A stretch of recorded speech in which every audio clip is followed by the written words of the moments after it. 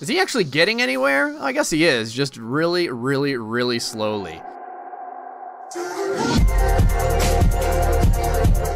Hello everybody, GrayStillPlays, and we're back with more Tyto Ecology. No time for BS, we really need to make our biome as lush as humanly possible. We have a good amount of energy, and if I can get out of this, I wonder if I can open up this last zone. Oh, I can.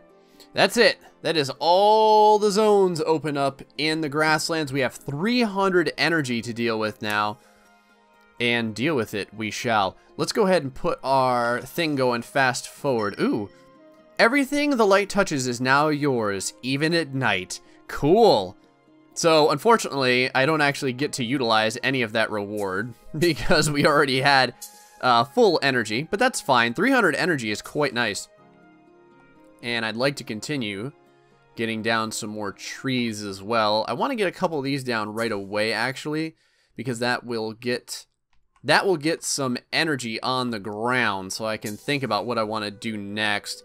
I'm probably going to put another set of honeybees over here so that they can make sure to pollinate all of these different trees here. And we've got some grass down. How's this guy doing? That bison's alright. Our bison are pretty low. I think we only have like 3 in the entire area right now. So what we'll do is put down a couple of lovely, lovely plants. Oh yeah, beautiful purple coneflowers. Love them. Some sand cherries, if I can find a place for it. Somewhere. There we are.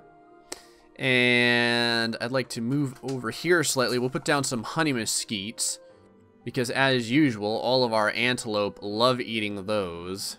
Again, if I can find a place for it, let me go ahead and zoom out here. Man, we are like full of stuff everywhere. There we go. Ah, I knew I could get it somewhere. And we got some sumac. If I can put this down somewhere in the area. Right about, I don't know. Oh, hey, I found, there we go. Hey, I knew I could find this place somewhere. There is some eastern cottonwood. Wait a minute. Eastern cottonwood. Eastern cottonwood! We can put down another one? Oh, yeah. This thing's actually going over by the water. That's where I want this guy. I don't know how many of these we can put down, but I, at the very least, want to get this one down by the water. Wasn't this thing a lot more last time? I feel like it was. There we go. We'll start expanding over that way in just a minute. I do have to get my detritus level down ever so slightly. I think I'll put some earthworms down kind of right about here. And then I'll put some mushrooms right about here. We got about 65 energy left. Should be enough for at least a couple of creatures like some frogs and mice and stuff so that we can start populating this area of the biome. Put a couple of mice down. And what the heck, why not some badgers? Everyone could use some badgers. And we do have some snakes if we want to use them. I think I'll actually put down a king snake and a rattlesnake. Did I even put that king snake down? I don't think I did. Let's put him down kind of over here. This way he overlaps quite a few different things. Now, we do have stuff like the bobcats that we could do if we wanted to. Actually, I'm going to go ahead and do that. We'll put down some bobcats. There's no reason not to. Those guys have plenty to eat around here right now, so everything's looking pretty good. I would probably like to look real quick. Let me see here. I'm curious if anything has changed. Now, I remember when we looked at the earthworms, I don't think that this social interaction tab was here. I wonder what it has to say. It says earthworms may be active at any time of the day or night. They spend most of their time underground. Many types of earthworm will emerge from the soil during the night or after rain. Well, that's definitely true, because I've seen a ton of these guys after the rain. All over the roadway and stuff as well where I'm at. Earthworms are decomposers, which is a very important role in any ecosystem. They also burrow through soil, which helps loosen it, giving plant roots more room to grow. Alright. Finding an earthworm in soil usually means that the soil is full of nutrients for plant life. Well, that's good. I know where I'm at, everyone complains of like grubs and stuff like that, so I'm kind of curious if earthworms and grubs have anything to do together. Let's go put down some more grass here. Want to get plenty of grass down. Get a nice sage bush down too. Put down some milkweed right about there so that this snake that's kind of just slithering. Is he actually getting anywhere? Oh, I guess he is. Just really, really, really slowly. Got a couple frogs hopping around too. There he is. The frogs need something to eat. So we're going to need some insects besides those earthworms. I think we have some moths. Here we go. We can put some moths down here. Oh, right about there. They should be enjoying that. And a zone has reached Detritus level 2. Plants and animals are unaffected. Okay. Where is that at? Oh, that's probably like way over here, I'll bet, in this other zone. Is it? No, it's not. Let's find out exactly where this is.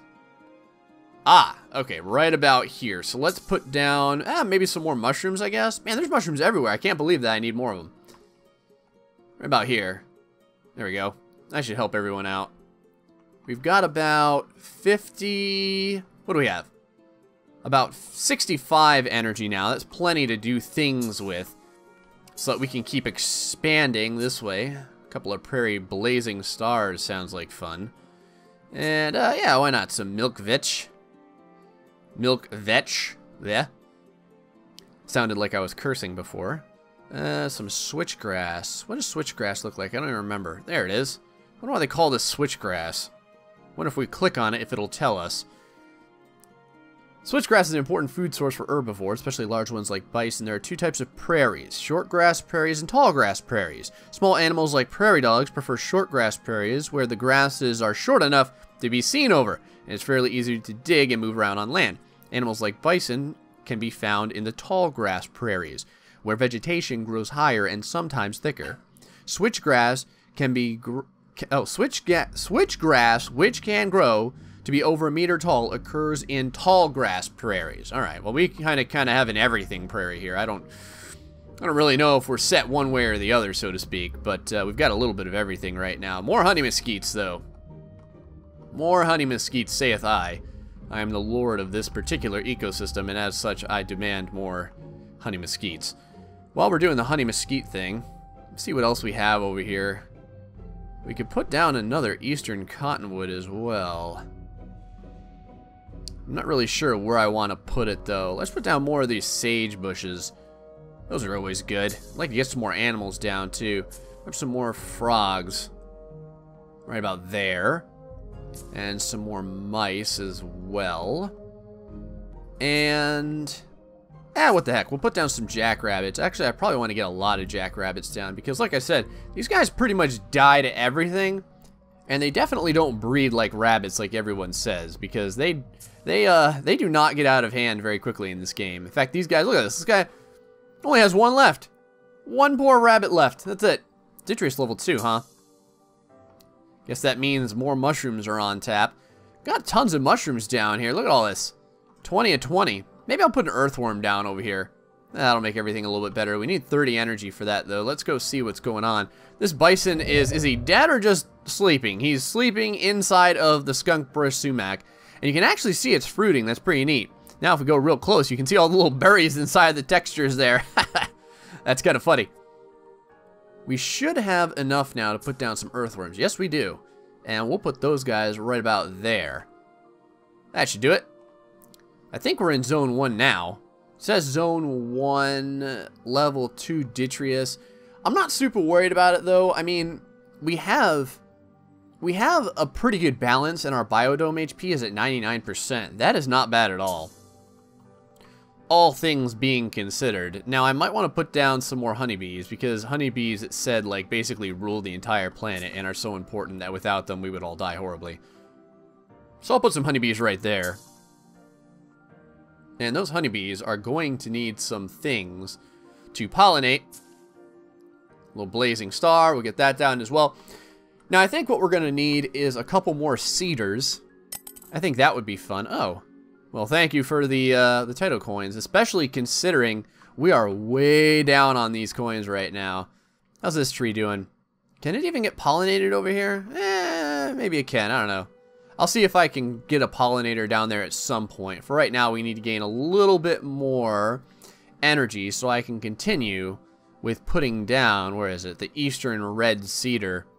Although, now that I know I have at least more than one of these cottonwoods, I certainly wouldn't mind putting down another one because they're awesome.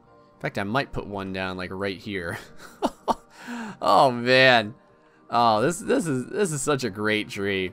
What does this thing have to say? Many types of butterfly caterpillars and larvae feed on cottonwood leaves. The bark is sometimes consumed by herbivores like rabbits. Huge cottonwood trees are perfect sites for bird nests and other animal homes. The branches provide safety from predators and the elements. Cottonwood seeds are often collected by nesting animals like birds and used as nesting material. It also has a ton of leaf properties. So I am happy about that, and I'm sure the rest of our ecosystem is as well. Go ahead and pull over here to the eastern red cedar, where we'll be loading one up in just a second. Figure I'll take a walk through our ecosystem using the sprint button just because. Ooh, a group of prairie dogs has a low population. Well, I'll worry about that in a little bit.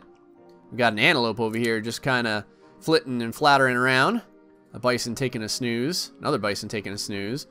Apparently all the bison are just like on strike or something over here. Let's go ahead and put down one of these eastern red cedars right about here. There we are. Now we're getting some pretty good tree cover, and this is actually starting to look like a forest. I may even take some time away from the camera and like get this place stocked out so that you guys can see it. Oh, are these blooming?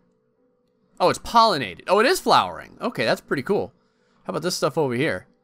It's pollinated and it's flowering. I don't really know if this is any different from what we would normally see. Let's go ahead and zoom in a little bit so we can take a look at some of these plants and such here.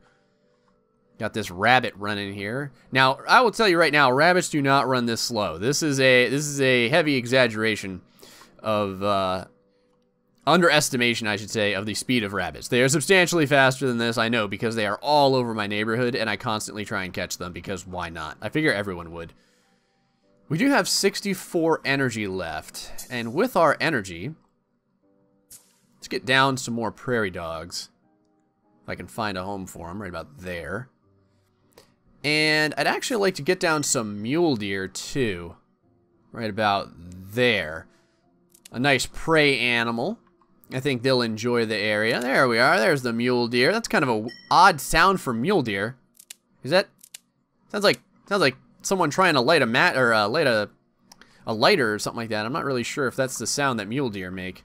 I've never met a mule deer there though, so I don't exactly know. Now they are herbivores, so we do want to make sure that we have plenty of plants for them. I'm gonna put this right next to you guys because I know you guys love honey mesquites, don't you?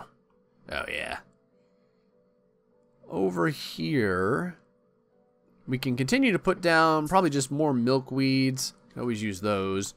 And probably just more buffalo grass and the grama grass, because grama grass is like the prairie grass, apparently. So you can never have too much grama grass. So the occupancy here can be up to 18. Now it made 10. So does that mean that that's all it's ever going to make, I wonder? I don't know. That's a question that I don't have the answer for. Let's put down some buffalo grass as well. I'm sure the buffalo will approve of this message. The buffalo does not approve. He is running away. I don't know where he is going. Are you being chased by something? No, you're not. I don't know where that buffalo is going. He's gone. He is out of the picture. He is no longer here. He has had enough of it and he's going home, I guess. Move over here to the... I want to put down at least one more thing. Yeah, I think I'll just put down some coneflowers real quick. There we go.